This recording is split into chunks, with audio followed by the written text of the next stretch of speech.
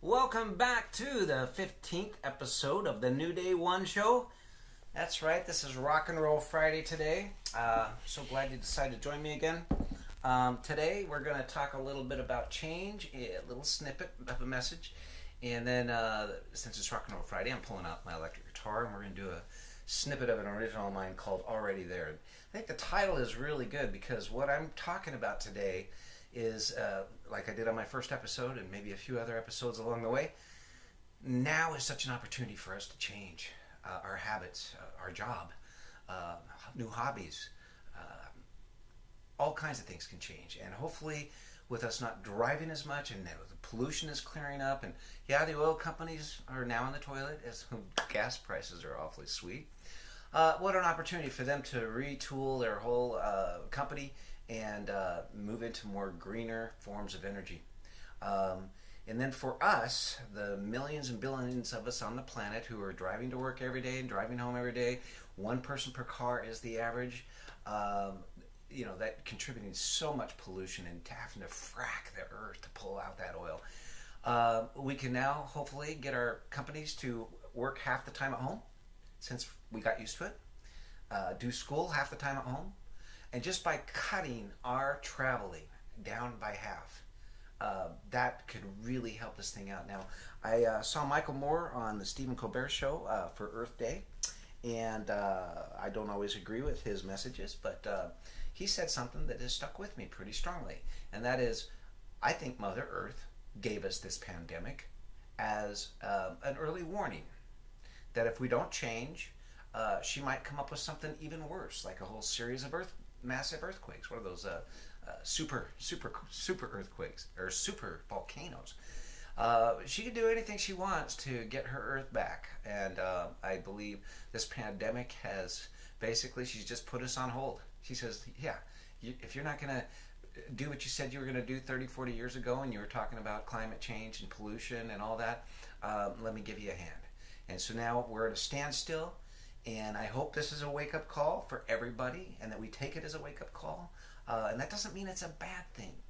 I personally think it has been so good for us on so many levels. If nothing else, there was probably a large number of the population that needed a break from the rush and go from early in the morning till late at night. And my God, we just wear ourselves out.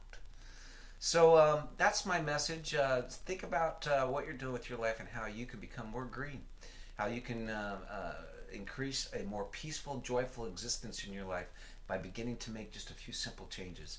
And especially, we all need to be looking at how we care and treat this great planet that we are honored with the privilege to breathe this good air and drink this good water and eat this wonderful food. All right, well, that's my short message for today. Now, the song I wrote probably about 20 years ago now is one of my favorite because it is called Already There. And I had a series of revelations hit me that year that were already there. I've spoken quite a bit about how Jesus conquered death. He conquered sin. He conquered sickness. And he did all that by the power of the Father at work in him. And then he says, what I have with the Father I give to you. And so when that really sunk in, that truth sunk in, I went, okay, I'm already in heaven. I'm already have peace and love and unity with God and all living beings. So that's where this song kind of came from. Hope you enjoy.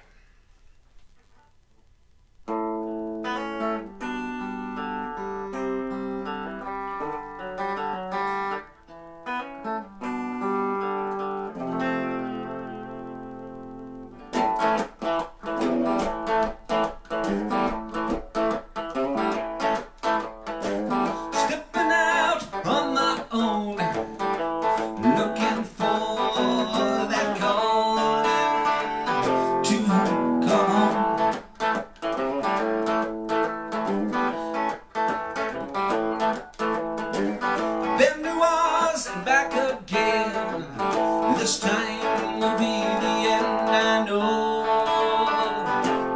Going home, and we're all ready there.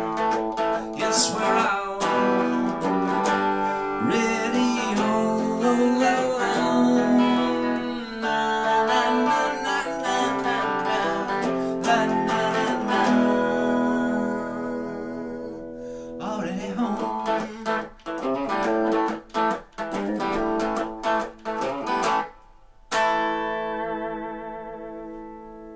Well, that's the show for today. Thanks for joining us, and see you on Monday.